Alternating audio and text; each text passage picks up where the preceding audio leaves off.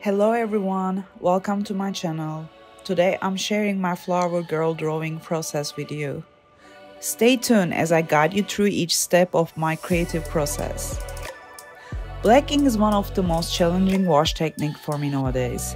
It is very difficult to manage ink on a water wash, it can easily be out of control. I use black ink on only hair part, which was the least challenging control since the hair was such a dark mess and did not require details. As I mentioned in my previous videos, I usually draw from photos. I have this lady eye part covered, and I decided to draw flowers to cover her eyes. Blinded by flowers represent all the great things in life and how we see the world through nature, which is a beautiful and enchanting perspective to see.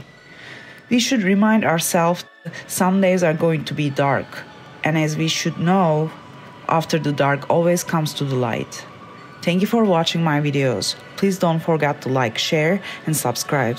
Stay tuned.